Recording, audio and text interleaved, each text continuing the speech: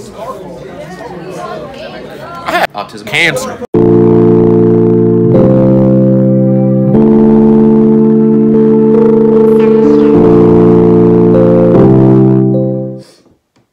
What's up, guys? Welcome to another video. I know it's been, what, a week or a little bit more? I guess. You know, the week is busy, high school, so I'm gonna try to get at least one video out, every weekend with this guy too, because he's a good boy. And, live streams during the week. Now, remember that fall video we did with the 7-Eleven donuts? Well, we got 7-Eleven again. Peppermint mocha donuts, new for the Christmas season. And red velvet. So it's not even the Christmas season yet. We're already catching up to Halloween. I know. We're next week is Halloween on Wednesday. So. Oh boy. Yeah, we got our milk here too. Which one? What do you want to go first? Peppermint mocha or the red velvet? Which one you want to go with first? I don't know. I feel like the peppermint's gonna be better. I'll go with red velvet. You want to rock paper scissors for it?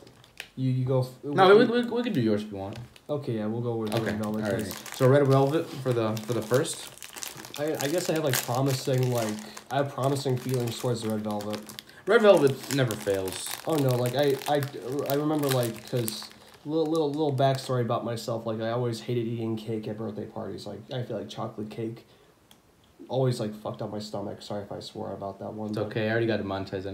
No, I'm kidding. I'm kidding. We're not even there yet. If I eat chocolate cake, it screws up with my stomach. But on my last I wouldn't say last, but when I turned 15 or whatever, or 16, my parents bought red velvet from Costco, and I really didn't have any much issue with it because it didn't really give me any much stomach pain. So I have a pretty strong feeling with red velvet because the product doesn't really cause that much internal damage. Yeah, but I think red velvet is always pretty good. So here's the close up on it. Yeah, right there. Here's a far shot of it. And it's yeah. So, all right. Let's do it.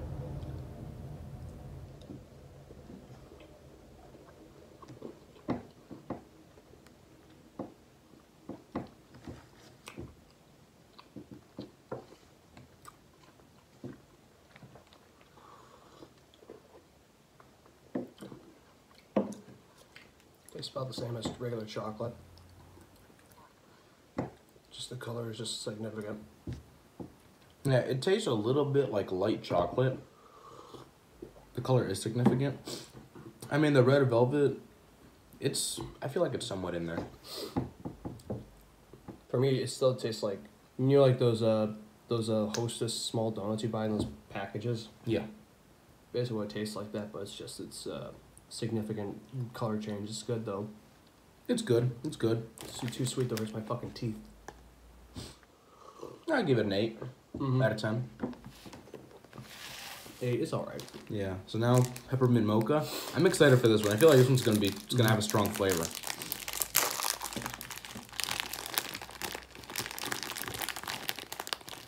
Oh, this is really breakable. Oh yeah. Yeah. Look at that. Not promising. Yeah. Oh, autism is a choice. Well. All right, just go in, man. Right off the back, and definitely get a hint of mint. You can smell the mint. But I don't taste it.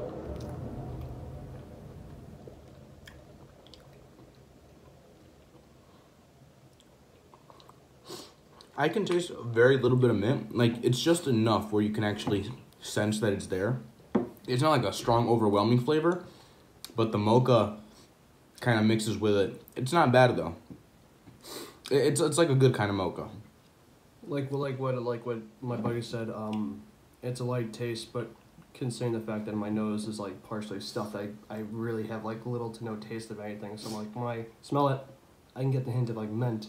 When I pop it in my mouth, I just taste like the red velvet.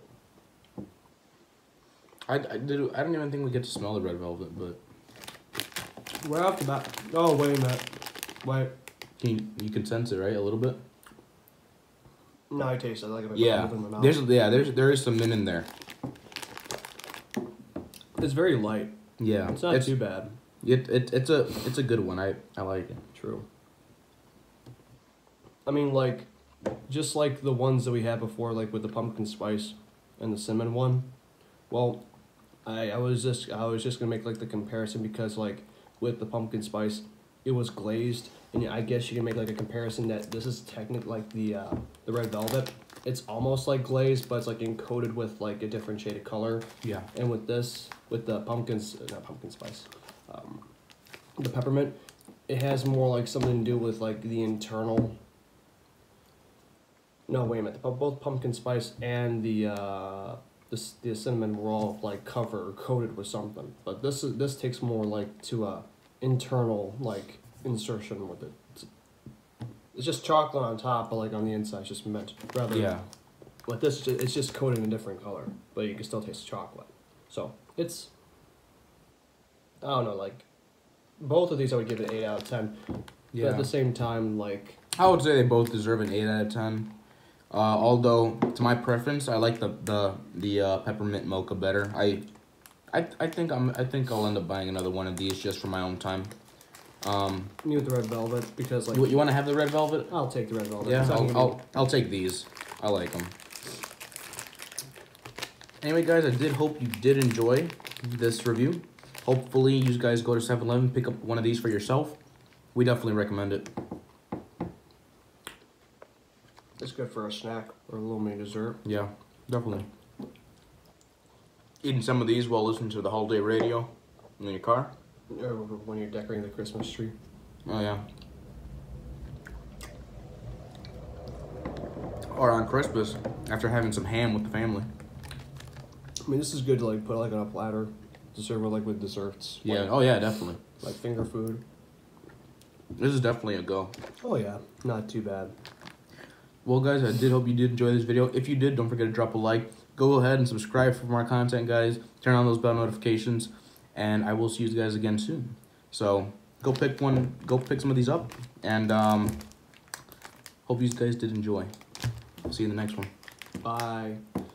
Sky's blue like the Atlantic, and I'm going down like the Titanic. Sky's blue like the Atlantic, and I'm going down like the Titanic. The state of Pennsylvania welcomes all of you. Yeah, but why did you... Hey, kids! What did I say? Smells like Cats would bow at your feet. Holy crap, guys, I'm feeling good as fuck. Ooh, we made a fucky wucky. Autism is a choice.